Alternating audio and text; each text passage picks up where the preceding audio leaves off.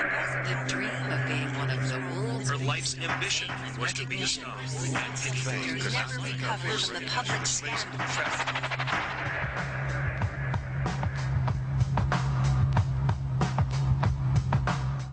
Self-cleaning oven! Yes! It was 1993, and one man had taken the game show world by storm.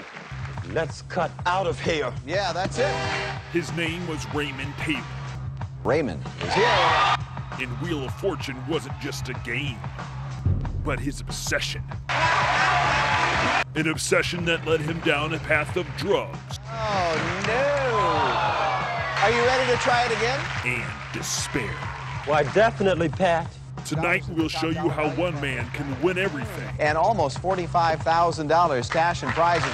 But lose How you doing, girl? in the game of life. Put those L's on there.